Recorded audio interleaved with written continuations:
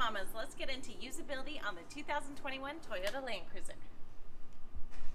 To get into the trunk, you click that button underneath. It opens up a little bit slowly, but then you also have this awesome tailgate here that keeps your stuff from falling out. You have these hooks here that can keep your groceries in place, and then when I open this tailgate, it's dampened so it doesn't slam down, and your kids can get right on up here and put on their cleats.